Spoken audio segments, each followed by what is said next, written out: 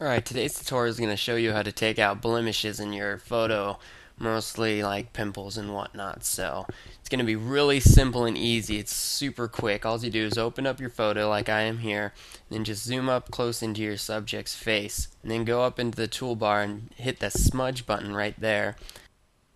And then what you can do is go up into the where it has how big the radius of the diameter going on. So I'm going to do probably here going about 30, 20, 20, no, let's check out 20.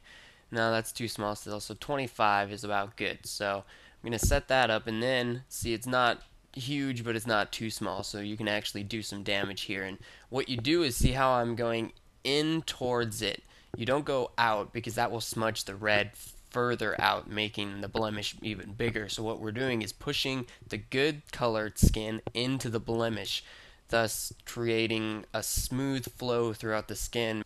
And then just continue getting rid of all the blemishes by just pushing in the good skin color into the blemish, the reddish areas, or whatever colors you're not desiring to be in the skin. And once you've done all that, well, you're done. All of it's gone. All those pimples and all those unwanted blemishes on your skin, absolutely out of here. So just save your file, and then you're done. So thank you very much for following along with this simple tutorial today. And anytime you ever need help with a Photoshop tutorial, just visit us at our website, www.tutorialsforps.com.